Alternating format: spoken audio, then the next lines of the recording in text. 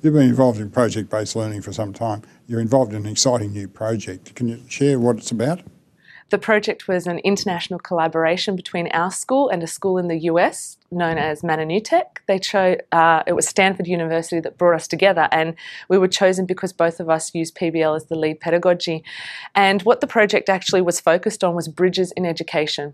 So it was a science project to look at bridges, but it was also to look metaphorically at the bridges that connect education and the way education is moving. The project culminated with a presentation in China, which we were invited to give, which presented the students' work from both schools and their part of collaboration, if you like.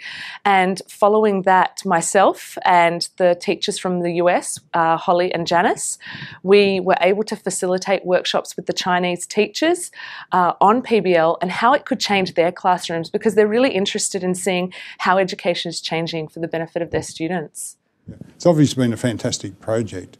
What have you noticed about the kids' learning that's really excited you? I think we have to step away from what we see traditionally, and in the project-based model, what we're seeing with the students is that we're developing critical thinking and deeper thinking, creativity, and it's enabling that collaborative process. And while we say that this is what PBL leads to, the evidence is what we see in the classroom. These kids learned far more than I could possibly teach, and my role then changes from being a teacher that believes I have all the content to being a teacher that can show them how to get the content, how to process the content and how to analyse it, because that's where my skills are. They're not in all the content that they need. They're growing confidence, and with confidence comes the ability to collaborate, to share what they're learning and to be open about it and to present their work to audiences that are authentic. And I think ultimately what we've got to get down to is that this process makes learning authentic and puts learning in a place in our world that makes sense to them and gives it meaning. This has obviously been a really challenging and exciting project, and challenging for all involved.